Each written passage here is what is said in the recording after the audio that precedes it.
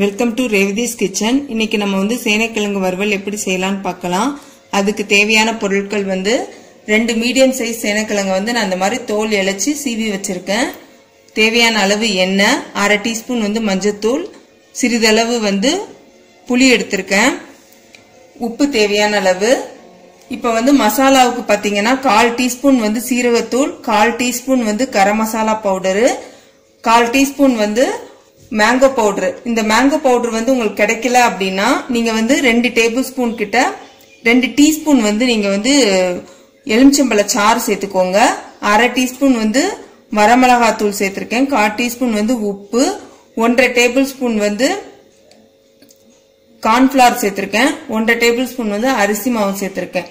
இப்ப நம்ம வந்து எப்படி செய்யலாம்னு பார்க்கலாம். இப்ப வந்து இந்த தண்ணி வச்சிருக்கேன் பாருங்க, இந்த அளவுக்கு தண்ணி வச்சு இதுல ஒரு 1/2 டீஸ்பூன் வந்து மஞ்சத்தூள்,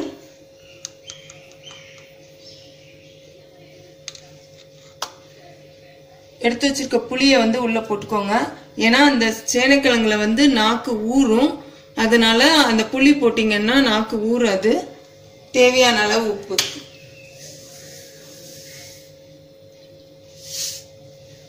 நான் அதுல வந்து மசாலாவுக்கு தான் உப்பு வச்சிருக்கேன். இதுல வந்து இந்த கிழங்குக்குள்ள உப்பு கொஞ்சம் உள்ள ஏறுறதுக்காக.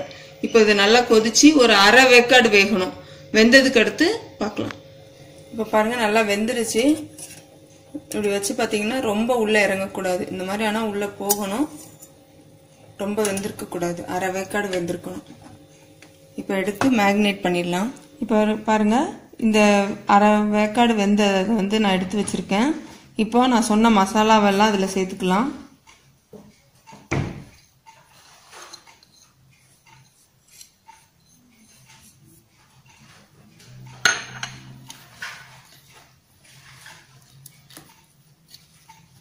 நல்லா மிக்ஸ் பண்ணிக்கோங்க. இதில் கோட் ஆகலைன்னா கொஞ்சமாக தண்ணி தெளிச்சுக்கோங்க.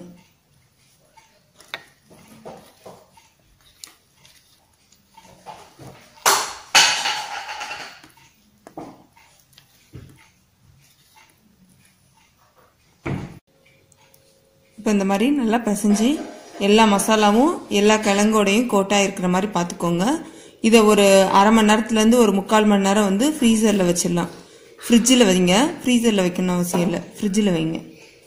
இப்போ 3/4 மணி நேரம் வந்து ஃப்ரிட்ஜில் வச்சுருக்கேன். இப்போ வந்து பாருங்கள் எப்படி ஃப்ரை பண்ணலான்னு பார்க்கலாம். ஒரு தோசை பேனை வந்து நான் அடுப்பில் வச்சுருக்கேன். இது நல்லா சூடாயிடுச்சு. கொஞ்சமா எண்ணெய் ஊத்திக்கோங்க.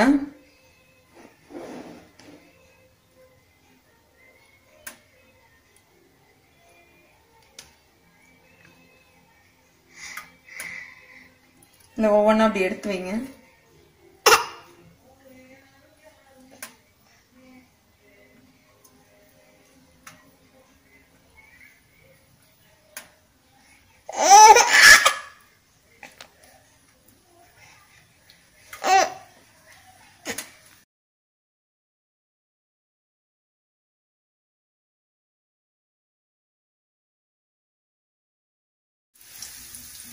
நல்லா எண்ணெய் எல்லா இடத்துலையும் ஸ்ப்ரெட் ஆகிற மாதிரி வச்சுக்கோங்க. இப்போ கொஞ்சமாக மேலே வந்து எல்லாத்துலேயும் கொஞ்சம் ஆயில் ஊற்றிக்கோங்க.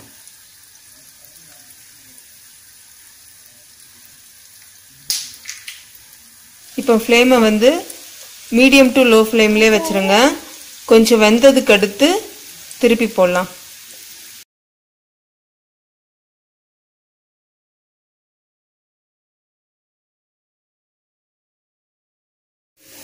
இப்போ பாருங்கள் சேனைக்கிழங்கு வந்து வறுவல் வந்து நல்லா வெந்துருச்சு.